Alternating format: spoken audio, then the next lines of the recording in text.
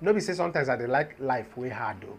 But sometimes I like all this nested radical. Anytime we see square root, we carry another square root, we carry another square root, we carry another square root. You be like say they go fishing, they will just they carry themselves like that. Those kind of things they suit me well well. Just like integration now, you get what you call triple integral. You go see integration where you will say normally people they struggle with only single integral from maybe pi to maybe 0 to pi of any particular function. People they struggle with that one. You can't see the one where they carry 3 like this, or the one you carry. You never do physics. You never see them for pointing vector. Maybe we not talk about those ones. So now same thing is there for radical. Radical now be this square root.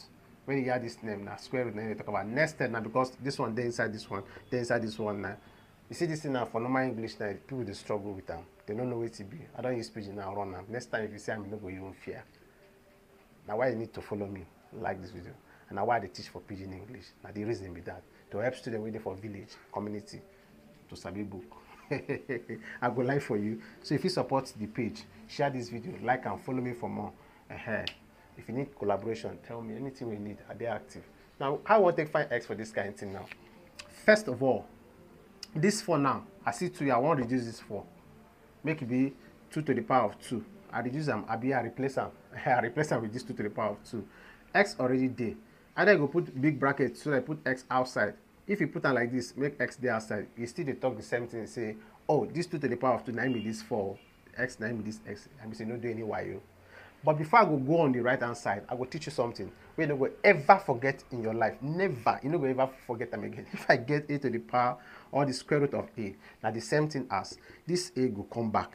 This square root will change to 1 over 2. I will lie for you. Even if now 500, where you get square root of 500, now same thing as 500 to the power of 1 over 2.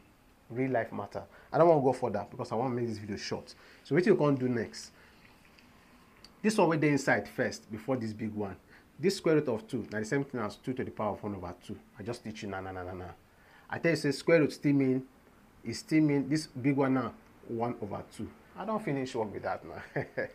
So what you can do now? 2 times x, now 2x equal to 1 times 1, now 1. 2 times 2, now 4. Anytime we carry I, say the base did the same, now equal to there, equate the power.